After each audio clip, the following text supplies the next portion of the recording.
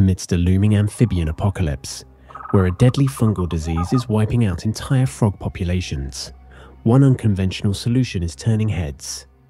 Chytrid fungus, the pathogen driving countless amphibian species toward extinction, sounds like something out of the sci-fi thriller HBO's The Last of Us, but it's happening right now in the real world, not on a Hollywood screen.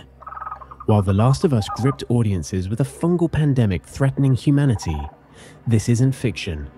It's an actual, real-life crisis unfolding as we speak. As conservationists race against time to save these fragile creatures, could this new technique be the key to halting an extinction-level event? Stay with us to uncover how these tiny amphibians are battling their own real-world apocalypse, and the surprising twist that could change everything. Chytridiomycosis, caused by the fungus Batrachochytrium dendrobatidis (BD), has been silently devastating amphibian populations for decades, first identified in the 1970s and 1980s. This deadly pathogen has been responsible for wiping out entire species and is linked to the extinction of at least 90 amphibian species, with over 500 more facing steep declines. What makes this disease particularly alarming is how it attacks amphibian skin, their primary means of respiration and hydration, leading to a slow, inevitable death. Amphibians, already sensitive to environmental changes, are now facing a perfect storm as climate change accelerates the spread of this fungus into new regions, such as parts of Europe. The reach of BD is growing, turning what was once a localized issue into a global crisis. The effects of this epidemic aren't just devastating for amphibians, but for entire ecosystems that depend on these species for balance. The ongoing spread of BD mirrors the trajectory of a pandemic, with consequences that could ripple through biodiversity and the health of the planet itself. Scientists have uncovered a new technique they call frog saunas, and it's making waves in the fight against a deadly fungal disease. The concept behind frog saunas is remarkably simple yet effective. Researchers, led by Dr. Anthony Waddell of Macquarie University, place sun-heated masonry bricks in outdoor environments frequented by green and golden bell frogs. These bricks, with their circular openings, provided the frogs with a warm retreat. By basking inside these sun-heated bricks, the frogs were able to elevate their body temperatures, a crucial factor in combating Chytrid fungus, which thrives in cooler conditions. This method of using heated bricks as artificial saunas has demonstrated notable success.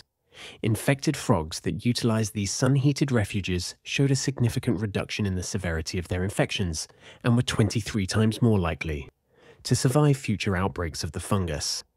The simple and affordable nature of this intervention makes it an appealing option for both conservationists and the general public. While the frog sauna presents a promising solution, it is not a universal cure. Dr. Waddell and his team are exploring the potential of this approach for other amphibian species, especially those in warmer climates. However, for amphibians in cooler environments, like the critically endangered Panamanian golden frog, the heat may prove too stressful. Additionally, the challenge of eradicating BD entirely is daunting, akin to eliminating the common cold. While frog saunas offer a temporary respite, the ultimate goal is to develop more comprehensive solutions, including vaccines and chemical treatments. Some scientists are also hopeful that evolutionary adaptations in amphibians could provide a long-term solution. The frog sauna offers a unique and promising solution to Chytrid fungus. Frogs aren't the only wildlife facing severe threats from disease. Other species, like bats, Tasmanian devils, and bees, are also battling devastating infections that threaten their survival. Let's take a look at how these creatures are being affected and what's being done to save them. White nose syndrome, caused by the cold-loving fungus asterisk Pseudogymnoascus destructans asterisk, has devastated bat populations across North America. The fungus attacks bats during hibernation, causing them to burn through their fat reserves and leading to starvation. A breakthrough treatment has been developed by researchers Sibylla Mellon, Dan Lindner, and Chris Cornelissen. They discovered that the bacterium asterisk Rhodococcus rhodocrus asterisk, commonly found in North American soils, produces volatile organic compounds, VOCs, that inhibit the growth of the fungus. Exposing bats to air containing these VOCs has shown promising results in reducing fungal infections. Field tests have demonstrated that early treatment with these VOCs can significantly lower fungal loads in infected bats, potentially offering a new tool to combat this devastating disease and protect bat populations. Tasmanian devils have been suffering from a unique and contagious form of cancer known as devil facial tumor disease, DFTD. This cancer forms tumors on the face and neck of affected devils, making it difficult for them to eat and leading to a swift decline in health. Research into DFTD has revealed that the disease is one of only a few known transmissible cancers, spread through bites and close contact. While efforts to find a cure continue, researchers are exploring various avenues, including the possibility that environmental factors like pesticides could play a role in the disease's prevalence. In a glimmer of hope, recent studies suggest that the disease might be evolving, allowing some devils to live longer and spread the cancer more slowly. This evolution might give conservationists and scientists time to develop effective strategies for managing and potentially curing DFTD. Colony collapse disorder, CCD, has led to the loss of billions of honeybees, crucial pollinators for many crops. The exact causes of CCD remain unclear, but factors such as pesticides, parasites, poor nutrition, and viruses are all suspected contributors. Recent studies have highlighted the role of neonicotinoid pesticides, which have been linked to bee deaths. Despite evidence suggesting that these chemicals harm bee populations, regulatory responses have been slow. Efforts to address CCD include researching pesticide alternatives, improving bee nutrition, and developing disease-resistant bee strains. While no single solution has emerged, ongoing research and community involvement are essential to mitigate the impact of CCD and support bee populations. Another consequence of declining amphibian populations is the role they play in regulating mosquito populations and the spread of diseases. Amphibians play a critical role in controlling mosquito populations and preventing the spread of mosquito-borne diseases such as malaria and dengue fever. In aquatic environments, tadpoles and mosquito larvae compete for the same food sources.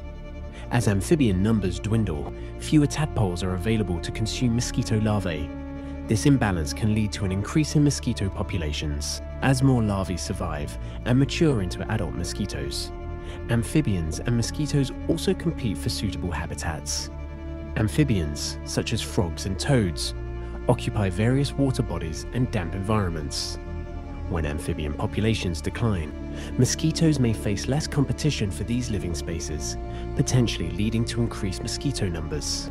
Evidence from studies conducted in Costa Rica and Panama shows a significant rise in malaria cases following amphibian die-offs.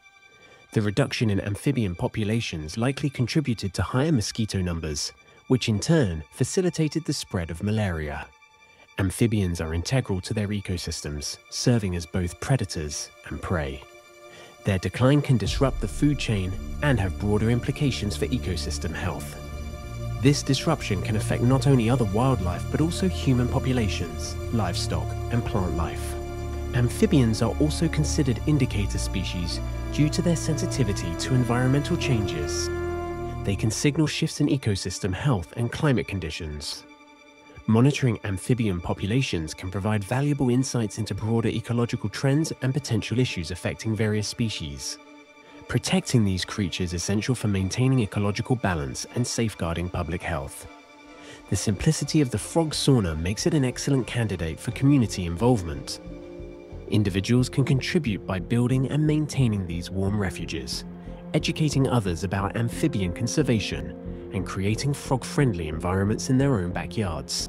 Supporting research and conservation efforts through donations or participation in citizen science projects can also make a significant difference.